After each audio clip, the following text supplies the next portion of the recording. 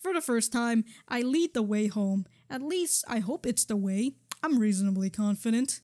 At my side, Abigail remains quiet and lost in her thoughts. With one hand, she clings limply to my sleeve, trusting my navigation. I don't disturb her, instead concentrating on remembering the path. It's to challenge myself. I'm sure that if necessary, Abigail would be able to lead us home from anywhere. Well, I don't know. Still, I'm beginning to fear that I've led us astray when the grim walls of the church start to come into view.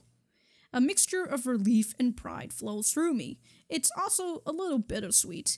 I've come to think of the church as home, even though I've never felt that way about the cabin. Despite the fact that the concept of home is just a formality now, surrounding ourselves with wall and a roof doesn't change a whole lot. Clouds are beginning to settle overhead, muting the daylight and making everything murky. It feels fitting for the mood. Abigail speeds up a bit as we reach the doors, and she's the first one inside.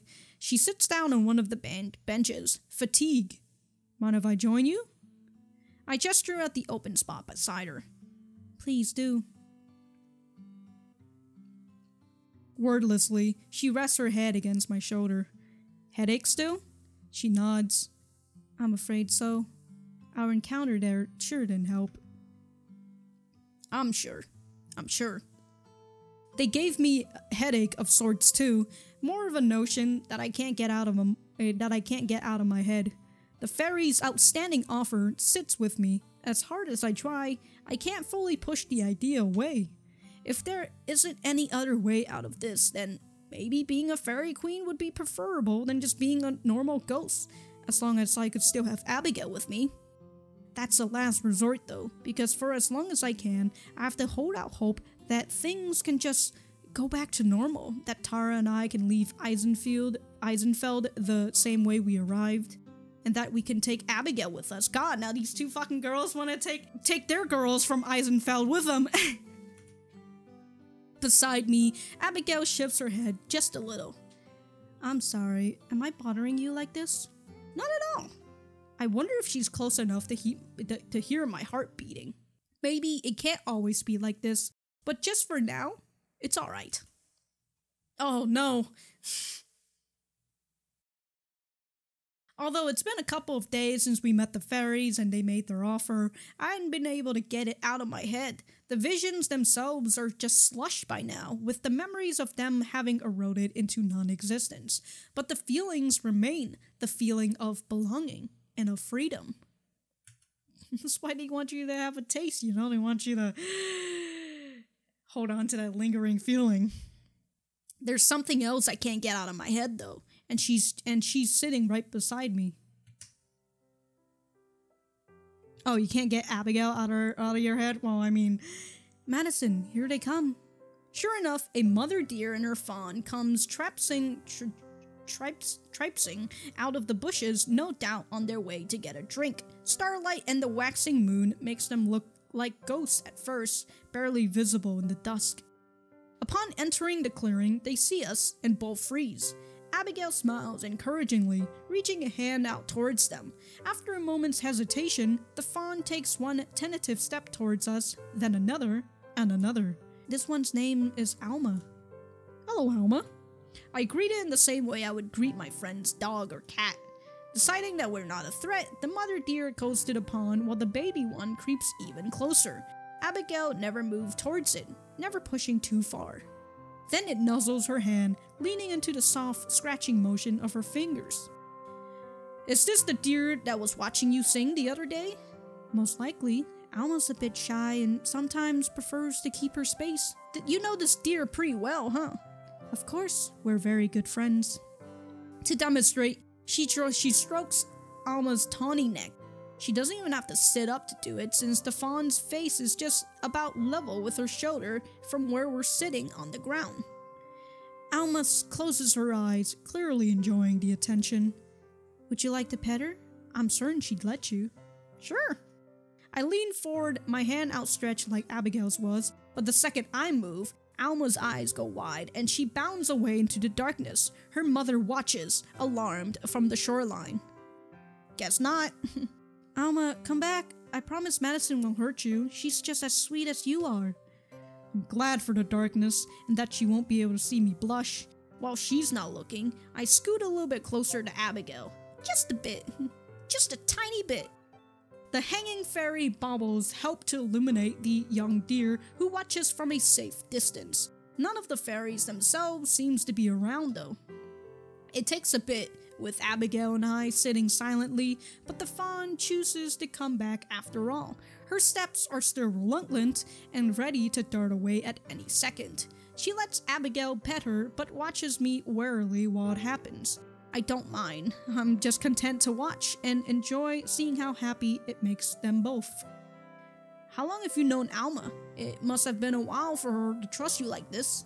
Oh yes, I've known her for her whole life. I've known her mother since she was small too. Abigail waves at the mother deer by the pond, who returns to sating her thirst. Sating? That's amazing. I can only imagine the patience, time, and dedication it must have taken to earn the trust of the woodland creatures. Well, I mean, when you have nothing else to do. Still, all things considered, I'm not surprised that they make an exception for someone like Abigail. She exudes comfort. I'm not sure how else to describe it, and I'm certain I've never felt anything like it before. Maybe being close to her is just as comforting as for the deer as it is for me. Do you have any other animal friends that I'll get to meet? Oh, certainly. If you'd like, I'm sure Mr. Bear is asleep for the season, but perhaps once he wakes up, there's also a pack of wolves around, but for Alma's sake, that would be best left for another time. The deer nuzzles her hand in agreement, and Abigail coos contentedly. None are quite as friendly as Alma and the rest of the deer, though. When I was a child, I wanted to have a deer as a pet. I thought that perhaps I could learn to ride one, like a horse. My sister and I would look for footprints in the snow and track them for as long as we could. Your sister? She looks up at me, smiling despite the melancholy tone in her voice has taken on. We'd never got very far, of course, hardly a few feet into the forest, but to children like us, it was quite an adventure. You must miss her a lot. Abigail hardly ever mentions her family. I imagine that despite how long it's been, their memories must still be painful. She smiles thinly. In a sense. The deer is still luxuriating under her caress. Her hand moves rhythmically and gently, alternating between petting and scratching Alma's neck. She relaxes a little, resting against my side, but continuing to pet the deer. More than anything, I think I miss the days of wonder and awe, back when the forest and all of its creatures were still a mystery. Sometimes I wish it could be like that again, that it could be unknown. You wish that you hadn't met them? No, not at all, at least not given the circumstances. I'm quite grateful for the companionship they've given me. For so many years, they've been one of the few sources of company I've had. But while my love for them has never diminished, I've come to the conclusion that it's grown to the most it can grow as well. That's simply what the world had become for me, a small world of knowns and nothing more. She looks away from the deer and back at me. A few tears spot her face, but she doesn't look sad. In fact, she's beaming. And then I met you, Madison. Moonlight frames her face, the lovely night sky, the fairy tale friendly deer, the ethereal woman. It's an image straight out of a painting. You were my first unknown in countless years, the first soul I could speak with that I didn't yet understand. And what a wonderful unknown you turn out to be. I'm frozen again. I've never had anyone say anything that sweet to me. How am I supposed to respond to something like that? I try to calm my heart as it hammers in my chest. Looking at her soft expression only serves to accelerate its rhythm. Thank you. That's really sweet. I think you're wonderful too.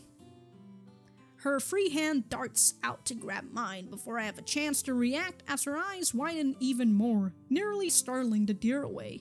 Do you really mean that, Madison? I really do. You're an incredible person. I can't imagine having to go through what you've been through without losing any sort of capacity for joy. But here you are, still so full of energy and positivity. I hope that I can maintain that sort of optimism. God, we're just having lovely moments, aren't we? Abigail lets go of the deer and flings her arms around me in a tight hug. It's a pretty awkward position because of how we're sitting together, but I don't mind. I hug her back as best as I can, my only anchor in the storm of chaos that my life has become. Indignant, Alma slicks her ear back and dart towards off the trees again. Alma's like, oh, I ain't got time for this shit, I'm out. Without letting me go, Abigail cranes her neck to watch, this time not calling the deer back. Alma's mother bounds over to join her daughter, and they both go careening off. I lean my head down to rest against Abigail's in what becomes a familiar position. When did we get so comfortable with each other? Being like this just feels natural. Well, I mean, consider that she's literally the only other person you've been interacting with for weeks now. She parts from me after a moment, sitting up straight again. She tilts her head up to the stars, and I gaze with her. The night is mostly clear, except for a few wispy clouds. All is still and quiet and calm. Even the pains of the forest doesn't seem to reach us here. I wouldn't call myself an optimist. I blink, surprised by her sudden words. I don't, nor have I really had much hope. There are still small comforts and delights, but those aren't the same thing as hope. I can remember names and faces, and even dreams and aspirations that I once had. But do you know what the most curious part of it is? She glances at me, and I notices tears in her eyes. Without thinking, I reach up and brush them away. No reaction. My heart pounds in my chest, nervous about something that I can't identify, or that I'm unwilling to accept, afraid to be wrong about. What is it? I can't remember how it felt for those dreams to be within reach. Even with my meager, lonely existence, there was still a chance. As unlikely as it would have been, there was always the possibility that someday something would change, something might happen. There was a light, so to speak, to look forward to, and the day that I died, that light went out. More tears, replacing the one I wiped away, sparkle in her eyes. I move to repeat the motion bump from before, but this time she stops my hand, holding them in her own between us.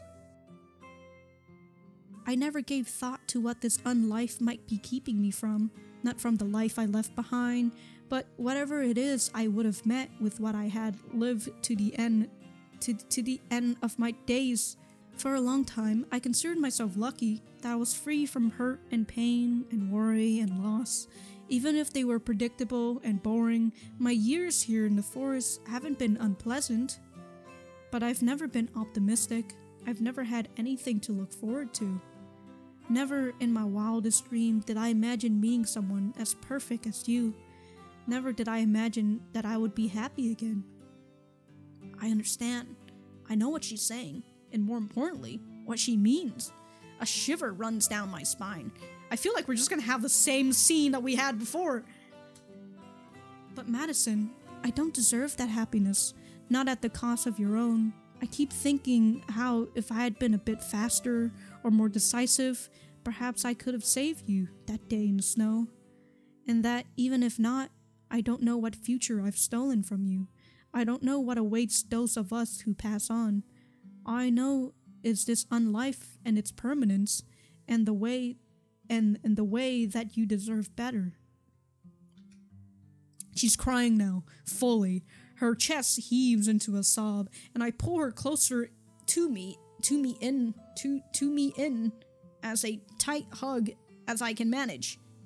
As kindly and as delicately as I can, as gently as she always treats me, I hold her and sway gently, as much as our position will allow. I can tell, just from the way she cries, that she's been holding this in for a long, long time. I let her let it all out. Just gotta let it all out, you know? It must have hurt so bad to be feeling this way. I speak in a whisper. We're just getting scenes after scenes. It's not your fault at all. Don't ever blame yourself for any of this. I know I don't.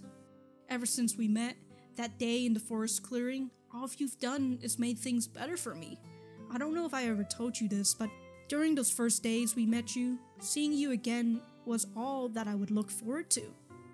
I'd go to bed thinking about you, and wake up the next morning thinking about you. And as for everything else, to be honest, I don't know how to feel about a lot of it. So much of it is just so hard to process. I thought that it would get easier with time, but it hasn't. But there is one thing I know. One thing that I'm absolutely sure of. I squeeze her hands, and I see her startle, just a bit. No matter what I'm missing out on, I'm sure I'd rather be here with you. If only I could be the deer and just run away.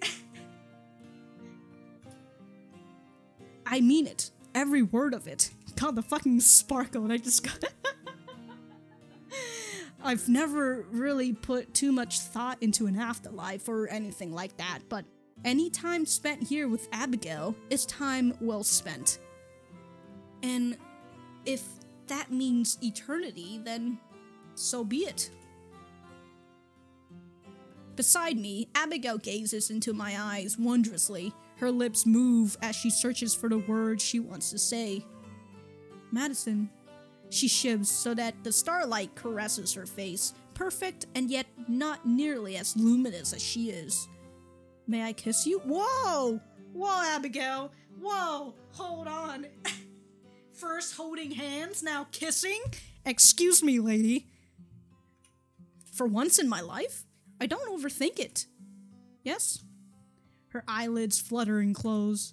Her breathing trembles, then steadies. I empty my head of any other thoughts. Oh, and I press my lips to hers, so soft and so warm, as delicate as the fresh fallen snow. I thought I said flesh, I was like, well, I mean, as sweet as cotton candy. Her form shivers against me, and I place an arm around her for support and for comfort, mutually. I can feel her getting more and more confident and more relaxed as 200 years of loneliness are melted away one by one, and we're left as just two souls sharing a first kiss under the night sky. Oh, how cute! It feels so bright that after we've both been through so much sadness and loss, that we're now able to share this moment of joy. Not just share it, but to be able to offer it to each other. It's our light at the end of the tunnel. Aww. When we finally part, my lips still feel electrified. She regards me with a coy expression, but a happy one. That was even more wonderful than the many times I had imagined it. I hope it was worth the wait. I'd wait another 200 years if it was the only way I get to kiss you again. Damn, Abigail! I promise you won't have to. To prove it, I lean forward and give her another quick peck on the lips. Abigail leans against my side yet again. We've done this several times before. Times. But it's never felt like this. It's never felt this right. Everything feels a little bit brighter now. Did I just get a bad copy? Our next day passes blissfully. We wander the forest, seeing all of our favorite spots. The comfort of our new relationship makes the time we spend together even more joyful. Everything is prettier when I'm seeing it with Abigail besides me. Well, I guess, I don't know. Abigail's getting a headache and there's a whole fire shit, you know. Of course, as has become our tradition, we end up back at the mystical fairy grove. We settle into our favorite spots by the shore with the perfect view of the pond. As much as I love films, I've never been a big fan of romantic scenes. They always feel so forced. The soaring music, the obvious atmosphere, the cheesy dialogue, they're so divorced from real life that I just can't take them seriously. But here I am, watching the sunlight reflect off of the shimmering water of the lake as the woman I love lean against me. And I think that maybe those scenes weren't so unrealistic at all. Wow. Madison? What is it, sweetheart? Oh my, a sweetheart? I don't use pet names. It's not like me at all. Aw, sweetie. But with her, I feel like it fits. I know that I've said this before and will probably say it many times in the future, but today and yesterday have been some of the happiest days of my life. Mine too, and it's okay. I'll never get tired of hearing you say it. She smiles at me, as soft as ever. God, this is such happy music, even though the current situation is so fucked. But hidden in her expression and in her tone of voice, I can detect a tinge of sadness. I touch her face, running my thumb across her cheek. She closes her eyes and leans into the motion. Are you feeling okay? Of course. Why wouldn't I be? I don't know, you just look a bit sad. Maybe it was just my imagination. I half expect her to deny it, but instead, she nods. You do know how to read me, don't you? I do. What's wrong? You can tell me anything, I promise. Only if you want to talk about it, of course. She pushes me, she pushes closer to me in response, resting her head against my chest. This day is so lovely, I don't want to say anything that could spoil it. You don't have to worry about that, Abigail. I love you, and that means I want to be there for you no matter what. We're gonna have plenty of wonderful evenings, I promise, and being open with each other is the best way to make sure they stay wonderful. This is unlike me too. Usually on the first day of a relationship, I'm still a bumbling bag of nerves. What if I say the wrong thing? What if I move too fast or too slow? But it's different with Abigail. That fear isn't there. I can't quite explain why, I just feel like I don't have to worry with her. I was thinking about other happy days that I've had, how long it's been since then, and how the memories have since soured. How much have I told you about my sister? Not much. You mentioned that the two of you were close and that you spent a lot of time in the woods together, but that's it. We weren't just close. Helena and I were inseparable. Whenever anything went wrong, she would always be there to protect me. She swore that would never change. She swore that would never change. Okay. But fate had other plans for the two of us. She trails off. Every other time she's mentioned her sister, it's only in passing. Her story last night about tracking deer is the only solid detail I have about her. At first, I expect her to stay quiet like before, but instead, she keeps talking. Scene just keeps continuing. Oh, we get to know a little bit more about the curse, I suppose. For as long as it's existed, Eisenfeld has had a curse, you could call it, a terrible monster who would destroy the village if given the chance. To appease its terrible rage, we would offer a sacrifice to it. Every generation, a new offering would be chosen, but it didn't want just flesh. The head priest would take the sacrifice into the forest to be offered to the horrible spirit. The sacrifice's soul and the head priest's body would both be consumed. Then, the new head priest would emerge, having taken the form of the poor sacrificed victim. It was a painful reminder of those we had lost. When I found out that it would be a member of my family who was about to be taken and given over, I wasn't shocked. There was only one thing that I cared about. That it wouldn't be my beloved Helena who was harmed. Her voice wavers before she falls silent. Before I can tell her that she said enough, she speaks again. Each word shakes as it leaves her mouth. I couldn't forget the joyous days of our childhood. I couldn't let such a kind soul suffer a horrible fate. So when the time came, I offered myself. I volunteered to die so that Helena could live. And in that very moment, where our fates were sealed, I looked at them, at Helena, and do you know who I saw? Captivated by her tragic story, I can't even answer. I don't move my head or my lips. Relief. Not once did she try to stop me or change my mind. Not that I would have let her, but I don't think she even thanked me. What? Your sister is just like, oh, thank God it's not me? What? Yeah, I looked at Helena, and you know what I saw? Relief. What in the what? Okay, anyways. My parents cried, of course, but they didn't argue either. Neither of them stepped forward to take my place. No one did. While I'm sure my sacrifice was appreciated, I was quickly discarded without even a token effort or gesture of appreciation. My sister, who had sworn to always protect me, had no difficulty accepting the fact that I would die for her. What? She just gave you away? Like that? If death looms over you for long enough, it corrupts everything, even love. It didn't corrupt you. Perhaps, though I believe that's why I'm still here today. I believe that? That's why. What do you mean? The first step of the ritual involved separating the sacrifice's body from its soul. From what she told me as she did it, those poor victims usually try to resist, begging for someone else to be taken, and when their souls are ripped away, they're too damaged to carry on. But because she accepted it, that hurt. But I didn't resist. I went peacefully, and so the gentle forest spirit, who I'd been raised to believe that was some kind of demon, eventually came back and took me away, and I've been here ever since. Her words carry a sense of finality. I feel like I've read that sentence before. Not knowing what else to do, and still stunned by her story, I simply lean closer to her and pull her into an embrace. And her pull her into an embrace. Okay.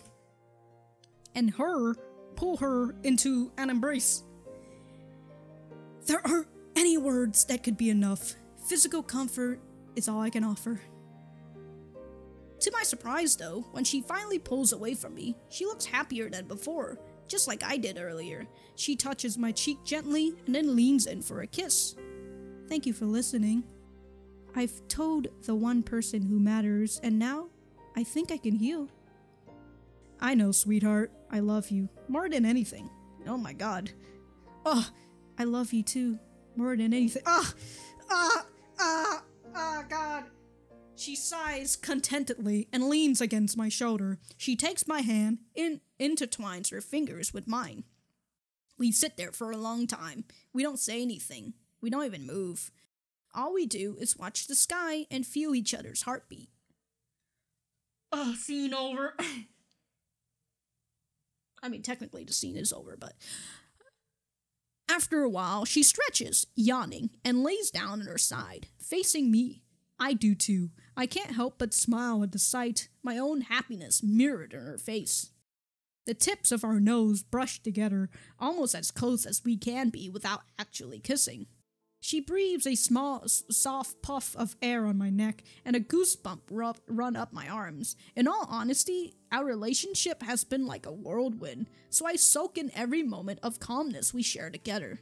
She reaches out and touches my cheeks, her hand lingering on my face. I reach up to hold it there, relaxing and enjoying the softness of her touch. Abigail moves a little bit closer and closer and closer, placing little butterfly kisses on my brow. Hey there. Why, hello. She closes the last remaining inches between us as she presses her lips to mine. I close my eyes, and the last thing I see her is doing the same thing. Our kiss is relatively chaste, just enjoying the newness of our intimacy.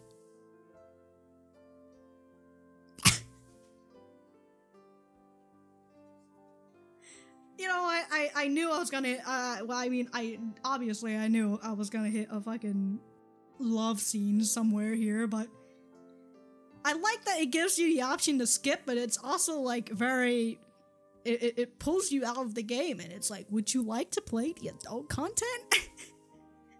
It's like a new game. I'll save it, and you won't get to see it, but you know, I get to. Let's check out this adult content. And then I feel her tongue press against my lip and enter my mouth as her hand moves down my back. Damn, dude, Abigail's the one who's making the initiative. My eyes shoot open and I pull away just a little. I'm sorry. I'm sorry. Was that too much? I just got caught up in the moment and I didn't mean to make you uncomfortable. I just didn't want to force anything on you. You say that, but you force your tongue in her. Oh no. She tries to pull away, her face red and guilty, but I hold on to her, keeping her near. You don't have to apologize. You just surprised me, that's all. Where'd you learn this, Abigail? I'm not opposed to you doing that, if you're comfortable with it, I mean. Are you sure?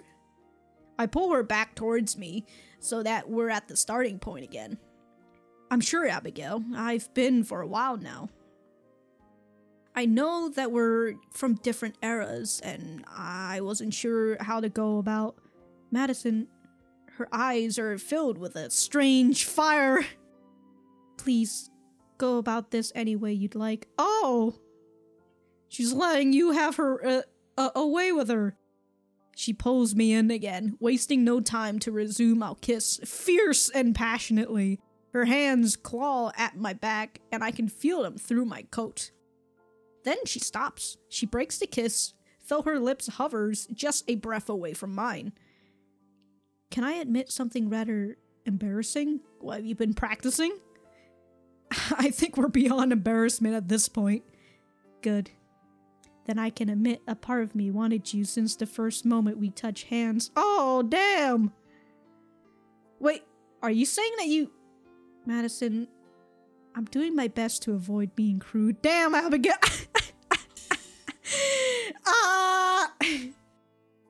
But please, remember that it has been more than 2...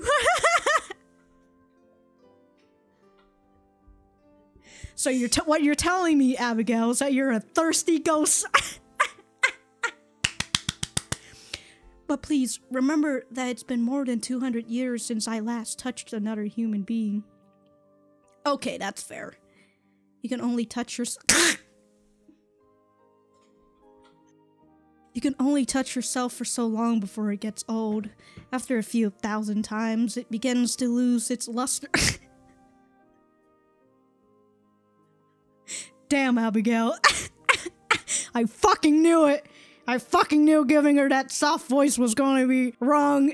I mean, she had a soft voice to begin with, but I knew it. Goddamn. I recognize that a number like that probably isn't that high for such a long period of time, but it's still such a little strange to hear.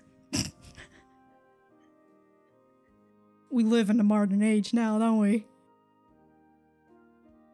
We get someone who does that within a year. Over time, my desires dull. I didn't feel that need anymore. But when I felt you, her breath is hot on my face. Every lust-packed word is hotter. She presses her body against mine. I felt that need more intensely than I ever had before. Let me show you what I mean. Let me show you what I mean. Abigail guides my hand through the process of undressing her, helping my fingers undo every button and bow. I'm really oh my god. I'm just gonna go into a square box if you need me. Hello. This is me, square boxing time. There's no modesty. She enjoys the attention as much as I enjoy seeing her like this. Whoa. Almost. As my hand moves further upward, she moans in my ears. Please don't make me wait any longer, Madison. I've waited long enough. I've waited long enough. In all the relationships I've ever been in, I've never met someone as frank or as genuinely devoted as she is. Yeah, you know what? Abigail's kind of giving me flashback to fucking Wolf Tales. Right now, all I want to do is... Please, no. Please, I just want to go to sleep, alright? Without responding verbally, Marori walks over to my bed and crawls on top. Oh, my worst nightmare is happening. Oh, no. I'm just gonna censor that whole thing. It's a good picture though. I will say, it's a good picture though. Lifting myself up more, I press my chest to Abigail's. Another shiver passes through me as my erect nipples brushes against hers. That's actually very nice the way they drew like both of their boobs pressing against each other. Too bad you can't see it, huh? The instant they enter her eyes shoot open and her mouth form a silent cry. Inside her, I feel her walls clamp down around my fingers so tightly that I can barely move them. She literally just said, fuck. I fucking knew it. I could feel her tighten up again as she arches her back, and I have no doubt that she just came, but she doesn't stop.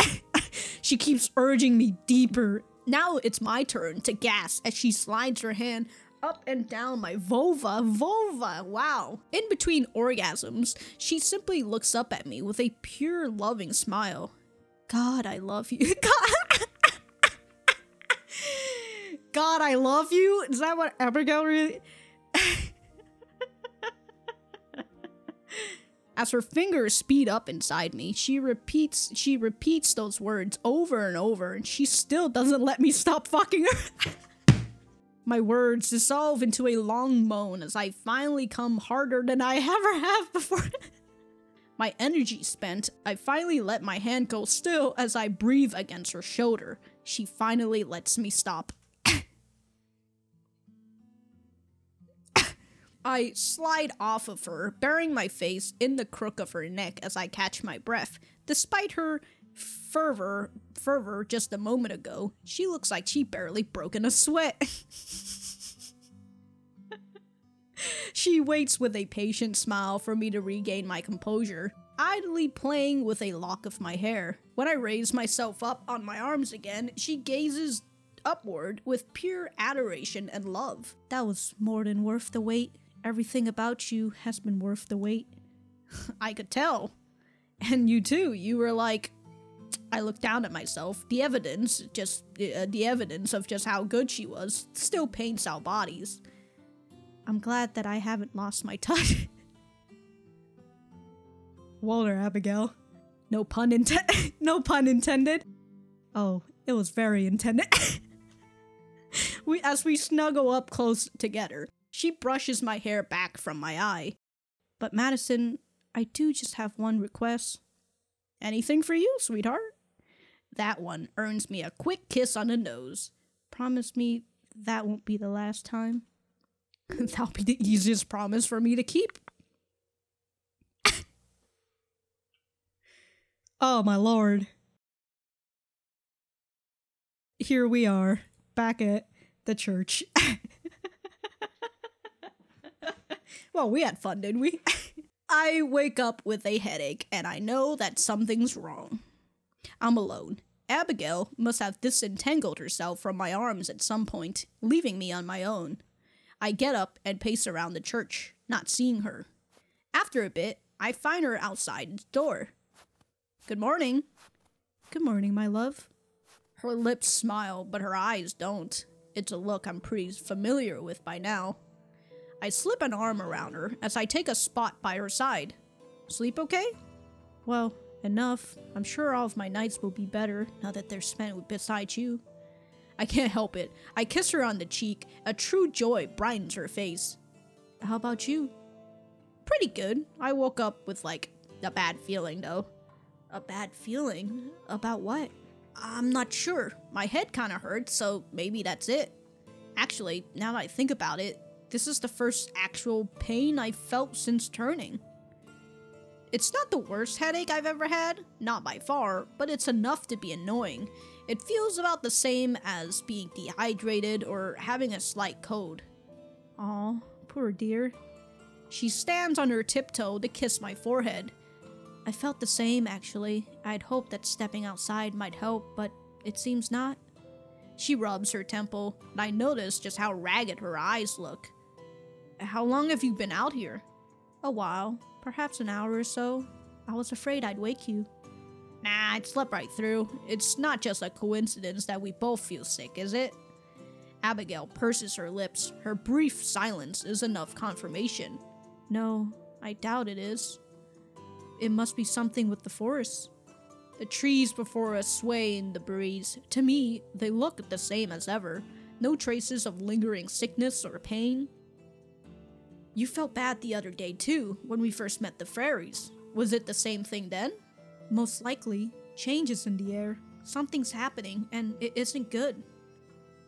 I think of the fairies, fleeing some unseen terror. Is it Evelyn? I half expected her to shake her head.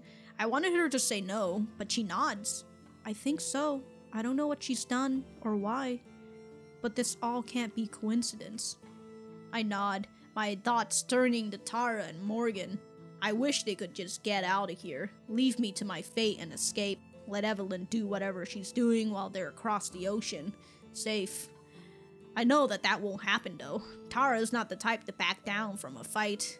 Except this time, I know she's hugely outmatched, even with Morgan's help. What about the forest spirit? You said it's a guardian of the woods, right? Why doesn't it stop her? I'm sure it's doing what it can, but it's just as intimately connected to the forest as the fairies are, far more than you or I. So as the forest itself weakens, so does it. Yuri creases her brow. Is there any way we can help? Not that I know of. I can tell she's not really happy with that answer. Maybe we can think of something together. There has to be something we can do. Yes, perhaps. She looks up at me adoringly. I feel like I can't accomplish anything with you by my side. Her loving words are nearly enough to counteract the worry I feel. We've already beaten death. There's no way Evelyn can stop us, at least not a second time. First, we just have to figure out how. Abigail slips her hand into mine where it fits comfortably. Perhaps you'll make an optimist out of me yet, Madison. Shall we go for a walk? Absolutely.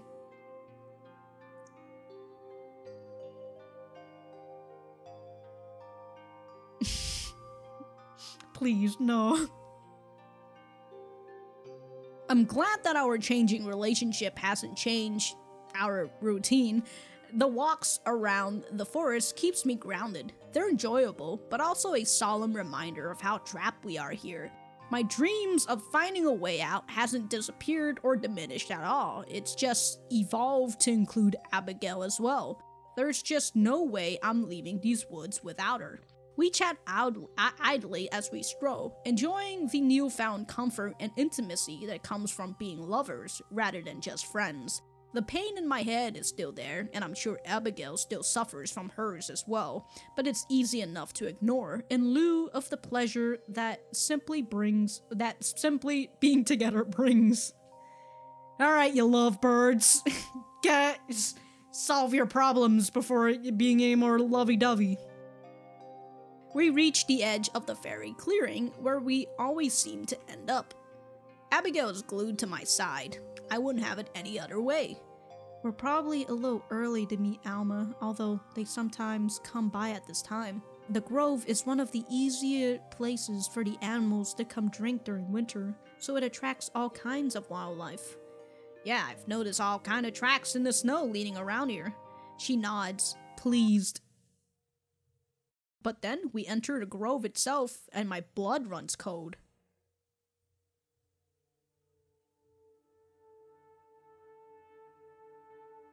Oh, it's... Oh no, Alma. We've known you for so long. Just ahead, lying prone on the frozen ground, is a fawn that I just know it's Alma. It's clearly dying, if not already dead. With a shriek, Abigail drops my hand. No! I could feel her anguish cut through me like a knife, visceral and burning. Dashing over, hands outstretched, she falls to her knees and presses a tender hand against his snout. Its small motion confirms that it's alive, if just barely. It leans into her, either in fear or in recognition, eyes wild. No, what's happening to you? I move closer as well, though not so close as to crowd them. It's literally only 3 people. Well, I mean, 2 people, plus the deer, so 3. And what I witness makes my stomach churn. Gaping wound perforate the poor thing's body, staining the ground red with blood. They look like knife wounds or bite marks, but there's no visible damage or punctures. What? It's more like its body simply opened up. What? Abigail flails her hands, clearly wanting to help, but too afraid to touch it and cause even more pain. She turns to me, teary-eyed. Madison, what do we do? I don't know what to do. I don't even know where to start. I kneel beside Abigail. The laceration covering Alma's bodies are clean and even, but varying in size. Some are minute, so small as to be nearly invisible. The largest is a gash that runs along the length of her torso. Oh, I'm getting hiccups again. How does this even happen? Through choking sobs, Abigail manages to answer. Magic. These are not normal injuries. It's the forest. The forest is sicker than I thought. And all of its children are hurting for it too. So we get headaches while Alma gets this. I shudder. Is it random? Could have just as easily been one of us lying here, bleeding out? Maybe our ghostliness is more of a blessing than I thought in this case, though without it, we wouldn't be affected by the forest's illness at all. Leaning over, I gently stroke the deer's head. Its breathing is restless and agonized, but it seems to register my presence. My thumb brushes against a wound that I didn't notice, and I jerk my hand back while Alma groans in pain. I'm sorry. The deer's blood is viscous,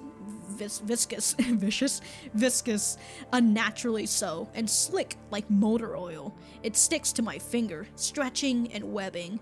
It's neither warm or cold, it's unnervingly neutral. I try to rub it off in the snow, but my finger passes through the ice and dirt, of course. My hand trembles with the disgusting feeling that it'll never be clean again. Abigail is still beside herself, wringing her hand impotently. There's nothing that either of us can do, just sit there and wait as Alma passes in agony. But then, a tremor reverberates through the clearing. The ground shakes, and snow is rattled from the branches, and the fairies' baubles dance up and down. Abigail and I both face the forest in the direction of the sound, already knowing what's coming. Oh, it's the forest spirit. The forest spirit strides into view as tall as the trees, but no taller. It brushes past trees with no notice of the branches and snow that it disturbs. As it draws into the clearing, it acknowledges us with a level gaze. It's been a while since Abigail and I have been by to see it. The deer looks up at the forest spirit with pain recognition, its eyes wide, breathing shallow with pathetic relief. Abigail looks up at it too, tearfully, clearly glad to see it. The spirit looms closer, its great presence alone seeming to revitalize the air around us. My headache vanishes in an instant. The spirit stretches out one immense finger, drawing from its head to tail across the deer's mangled body. The two lock eyes, and as the spirit retracts its hand, it curls its finger inward, calling Alma to it. In one motion, the deer's eyes roll backwards as life exits its body. At the same time, its spectral form, ephemeral and perfect, rises from its corpse. Boundless as in life, it gives us one last glance, and then it springs across the fallen snow before vanishing into thin air, gone to join some spectral herd somewhere. Abigail wipes her eyes of tears and stands. She moves to the spirit's side and gently pats it. Thank you. I'm glad you came. The spirit's shoulders sag, its branching hanging low and still despite the slight breeze. I notice what looks like burn marks on its hide, where parts of its wooden skin is blackened and dark. Without a doubt, it's Evelyn's doing as well. I'm reminded of an old man putting a child to rest. Sorrow and surely pain as well weigh heavily on it. I don't know why, when she said, I'm reminded of an old man putting a child to rest, and I was like, why is the old man shooting the child? Like putting a dog down? I wonder how it knew to come. Did it feel Alma's pain? Or perhaps Abigail's? bearing emotional weight of an entire ecosystem. My heart aches for the spirit as well as Abigail, who seems forever hurt by her powerlessness. The spirit and I meet eyes again, and I bow my head in reverence. I don't know it well enough to speak to it like Abigail, but for Alma's sake, I'm also glad it's here. It stoops down and picks up the deer's corpse. Blood now runs freely from the injuries, somehow not clotting, and I have to look away. Without a second thought for us, the spirit turns and leaves once more, going back the way it came. Abigail and I watch it go. In all, the encounter couldn't have lasted more than a minute or two. Okay. Long after the last of its footfall had faded away, Abigail and I sit in silence. What, next to the blood? I hold her close until we finally return to the church.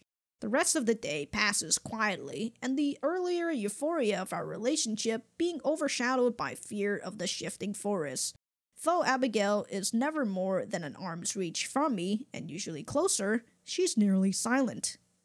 Our headache returns not longer after leaving the fairy clearing, stronger than before. Now, some combination of pain and sorrow keeps us both quiet. At some point, I reach for her hand out of habit, and that's when it happens. My hand passes right through her as if she isn't even there.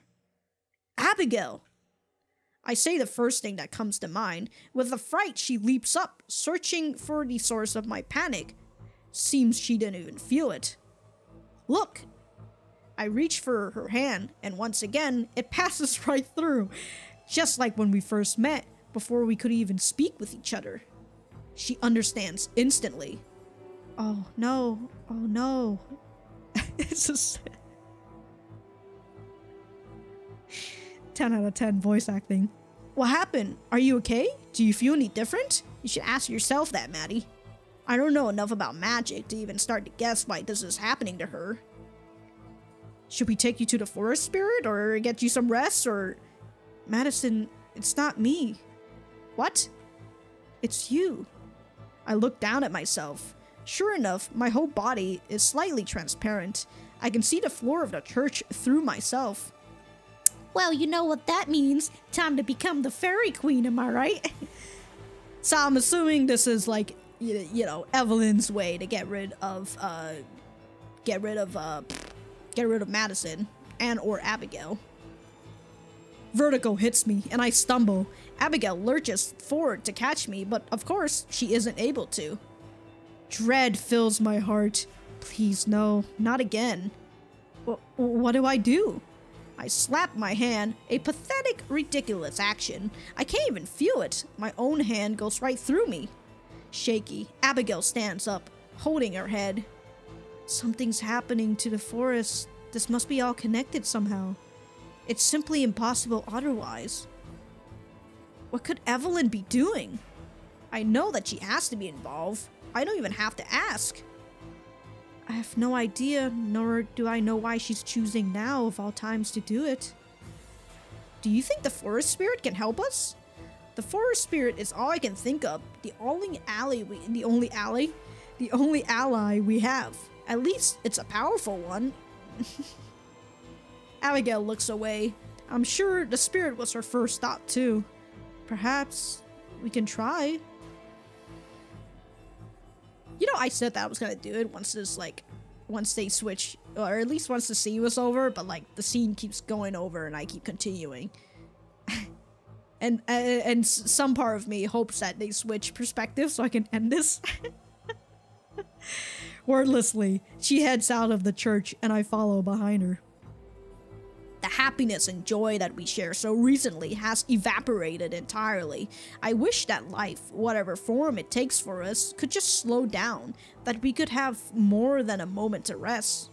But I know that's impossible while Evelyn is still out there, and I know one way or another we're going to have to be the ones to deal with her. But what I don't know is if we even have a chance.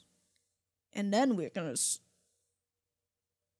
Oh no, it's still the same fucking... Okay. I was like, well, I mean, that's a perfect time to switch perspective. I'm gonna end this here. I'm gonna end this here. I've recorded more than I should. It's been like 2 hours, and my throat is just absolutely obliterated. Alright, so I'm just gonna save at this point. Flame and tinder. Disappear and flicker. Okay. Okay, we're hanging off. We're hanging off. I don't want to listen to that fucking sad soundtrack. Oh, okay, so I'm assuming I'm probably gonna split this into 2 parts, so this is probably gonna be like part 11 of Heart of the Woods. But wow, so yeah, we literally had 2 scenes of confession. We had Tara and Morgan confessing their love to each other, but we also had like the beginning, well, like the beginning of the end of where Evelyn takes Morgan out and she ends up burning the forest spirit, which she ends up burning the forest spirits, which is now meddling with Maddie, because that seems to be causing Maddie to fucking flicker and disappear and all that. And I'm just thinking about that love scene that they had. I really did like that love scene though, you know. I thought it was nice. I thought it had like a good amount of like love but also lust, especially for Abigail, who hasn't it's been centuries.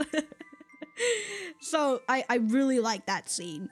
But going back to where I was talking about, things are just continue to happen, and I currently don't really know the timeline. Like, I thought they had only a few days left, but it feels like it's been several days. Anyways, so we're slowly getting to like the sacrifice of Morgan being sacrificed to Evelyn, and because Evelyn knows that Abigail and Maddie is still around, I'm assuming that this is her way of trying to get rid of them by just burning the fucking forest spirit. For some reason, I thought for sure that Tara and Morgan was going to have an H scene of their own, but I also realized that they kind of already had sex.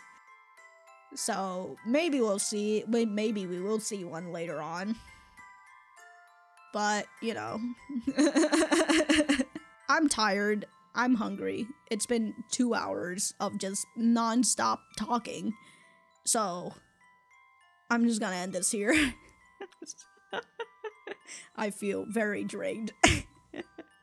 Anyways, thank you guys for watching this, and yeah, check out my social media and also my Discord if you guys want to talk to me directly or with other people as well, you know, no problem. Hopefully the next part will be the last one. It's gonna be I'm assuming we're, you know, like by the time I start recording again, it's just gonna be the end. So hopefully I can get like a big recording, and hopefully the end is not like right after this. All right.